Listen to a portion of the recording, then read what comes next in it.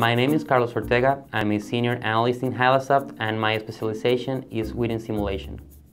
Virtual commissioning, or what is behind virtual commissioning, is the idea of having a virtual environment, which is called a digital twin, and be able to interact with it with devices from the physical world. So you have, for example, a robot or a clamp system or a fixture within a manufacturing cell that you want to test in a virtual environment. So you're able to send a signal from the real world into the virtual world with these devices. The biggest benefit for virtual commissioning is savings. Again, if you're able to test ahead of time on these investments that could be in the hundreds of thousands or even millions of dollars for equipment, because we're talking a single robot could be above $50,000 to $70,000.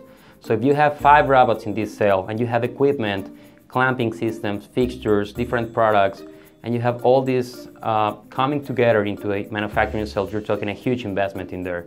So you don't want to go into a process without knowing if this process will be able to perform up to the levels you are expecting from it. Virtual commissioning is something that is already happening. The big companies, the OEMs, mostly automotive OEMs, already have this in place and are making most of this testing using virtual commissioning for their manufacturing cells, robotic cells. This is something Hylasoft is able to do already. This is technology that is already in place for other manufacturers. It's not exclusive for the big manufacturers.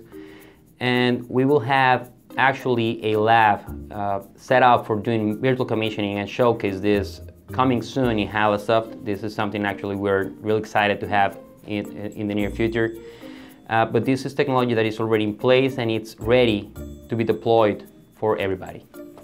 Something really interesting about Hylasoft is that we have the knowledge on all these parts that compose the virtual commissioning thing. So we have simulations expert as me, we have MES experts, we have PLC experts, we have integration capabilities.